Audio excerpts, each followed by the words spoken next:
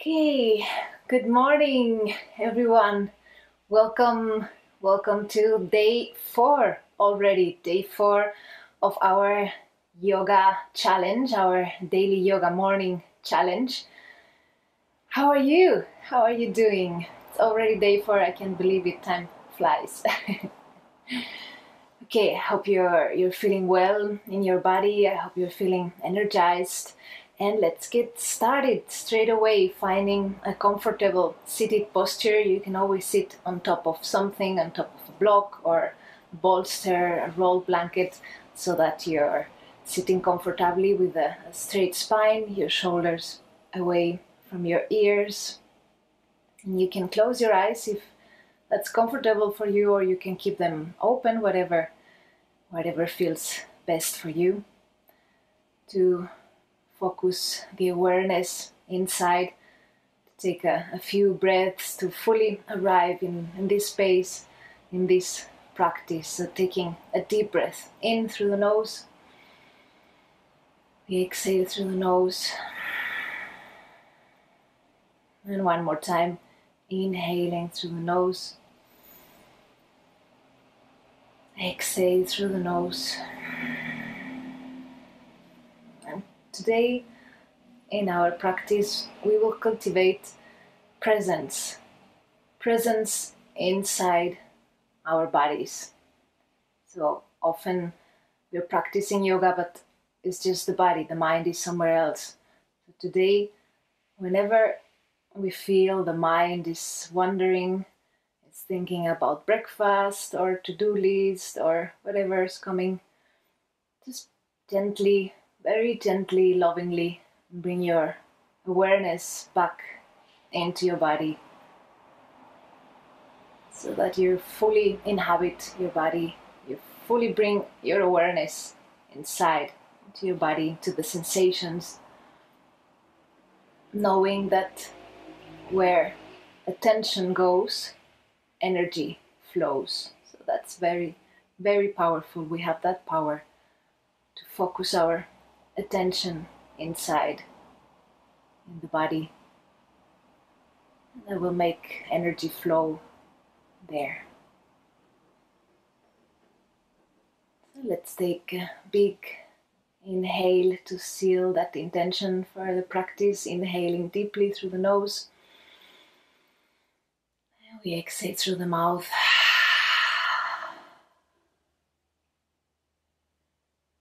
You can gently open your eyes if you have them closed.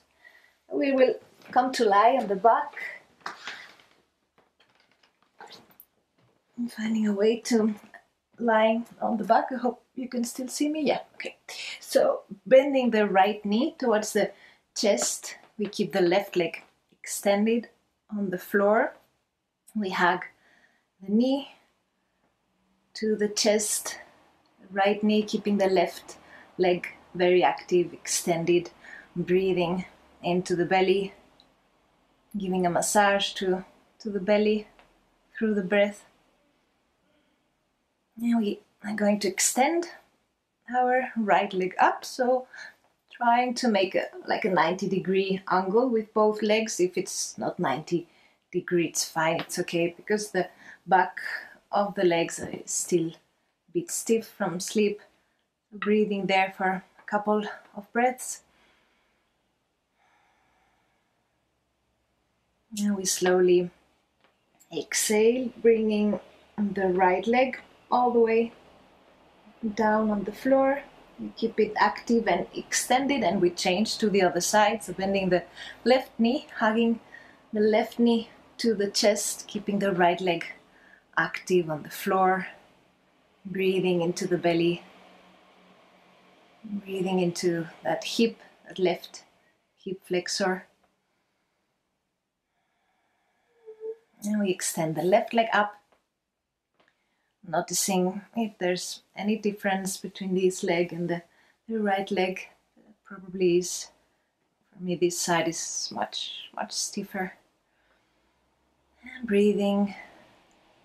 See if you're holding tension somewhere else in the shoulders or in the jaw, and soften it.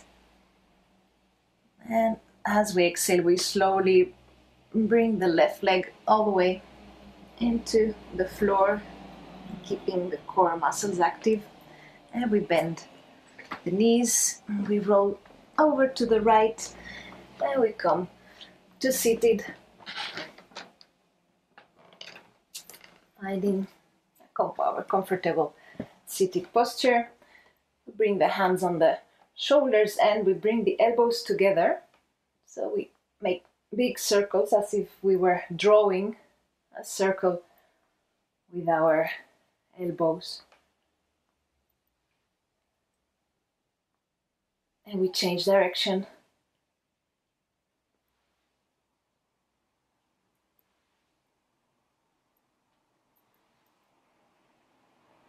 And back to the center.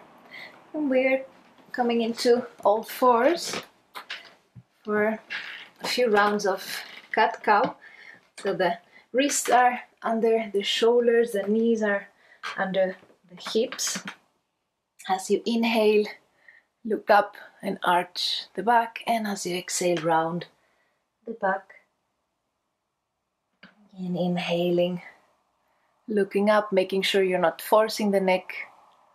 Exhaling, rounding, and keep going at your own pace, moving with your breath. And you can introduce any different movement if you feel like moving maybe side to side, making a C shape with your column, making it your own unique cat-cow. And we find our way back to neutral tabletop position. And we extend the right arm to the front and the left leg back, so opposite arm to opposite leg. And here we're going to bring the knee to the elbow as we exhale, and as we inhale, we come back, knee to elbow. Inhale, extend, knee to elbow, extend, knee to elbow, extend, and last one, knee to elbow and extend, and back to the center. And we do the same to the other side, extending the left arm to the front, right leg, opposite arm and opposite leg. And we bring knee to kiss the elbow, extending, knee to elbow, extending, inhale, exhale, knee to elbow, knee to elbow, and the last one, knee to elbow, and back to the center. I'm already sweating. It's very, very humid here in Madrid. And from the tabletop, we will come into the downward facing dog. And we start to pedal the feet, warming up the back of the legs. Breathing deeply.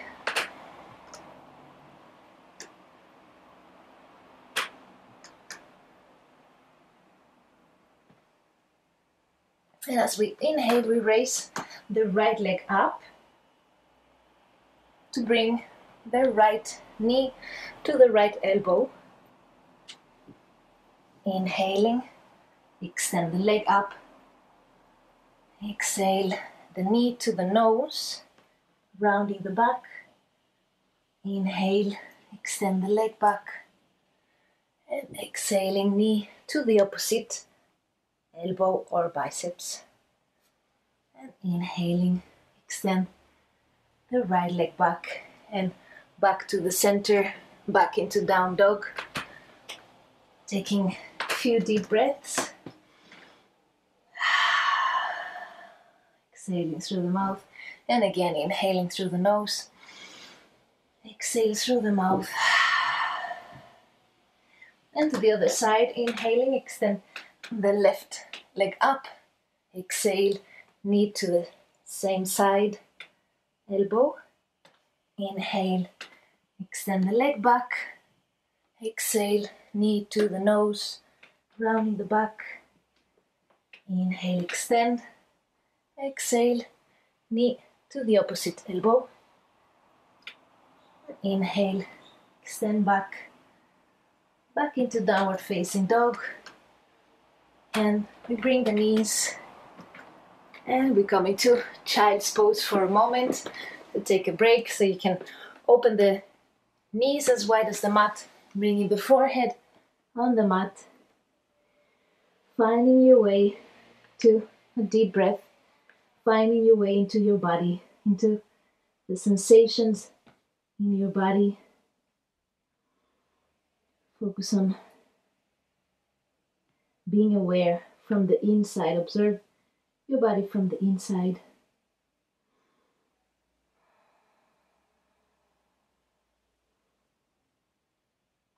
And as we inhale, we come back into all fours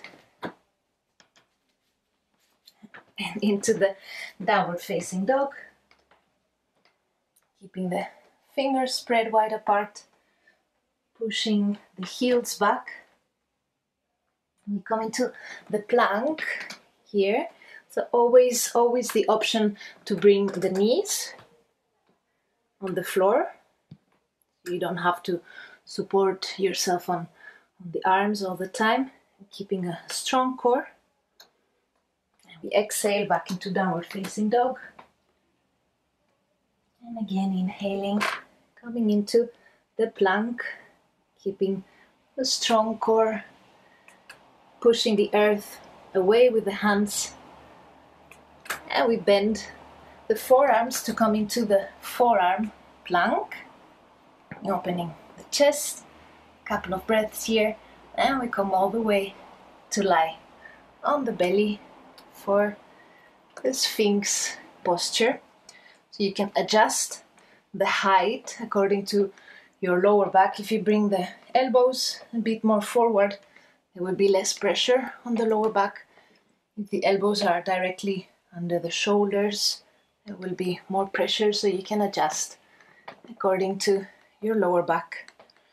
And here we can do a few movements with the neck looking back towards the feet gently, and to the other side looking towards the feet. And one more time, looking back over the shoulder and looking back over the other shoulder. Back into the Sphinx.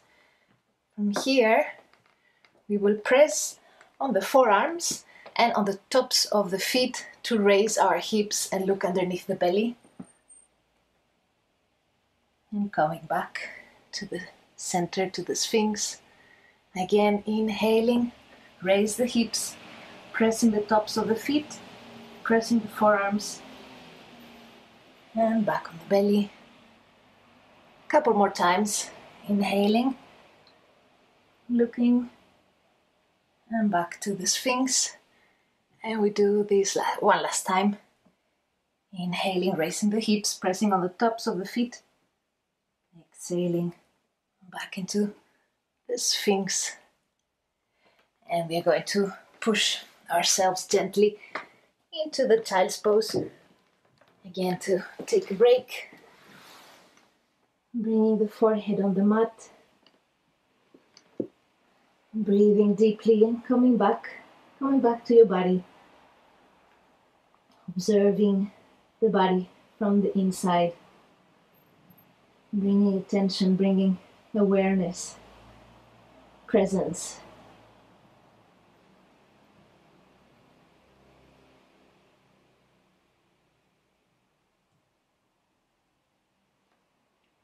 Inhale, coming back into all fours, into downward facing dog. We look between the hands and we step one foot and the other one forward between the hands.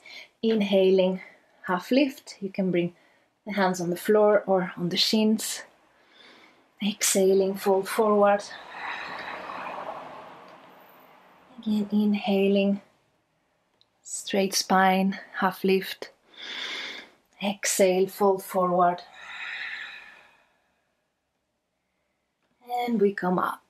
Strong legs all the way up. Exhaling, release. And we come into Utkatasana, the chair posture. So bending the knees, we inhale, extend the arms up.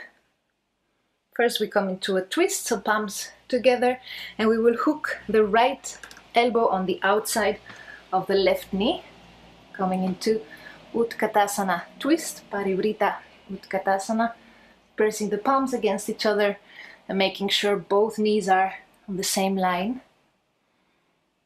Inhaling back to the center, back into Utkatasana, and twisting to the other side, hooking the left elbow on the outside of the right knee, pressing the palms together, looking up,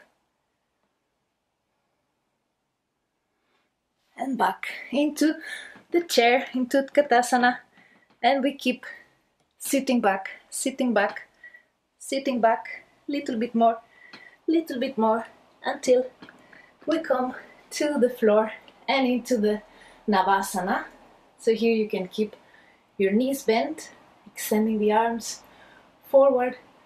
You can extend the legs, opening the chest, making sure you are not rolling on the sacrum, but you are on the sit bones. Keep opening the chest. Couple more breaths, deeply present, fully present in your body. And slowly release. Well done. Well done. Coming to Baddha Konasana, bringing the soles of the feet together, pressing the soles of the feet against each other. We hold the feet with the hands, we clasp the hands.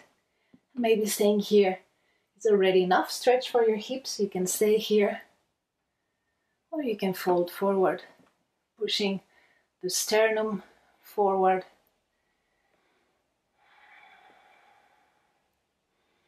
Keep cultivating that presence inside, that awareness in your body, in the sensations.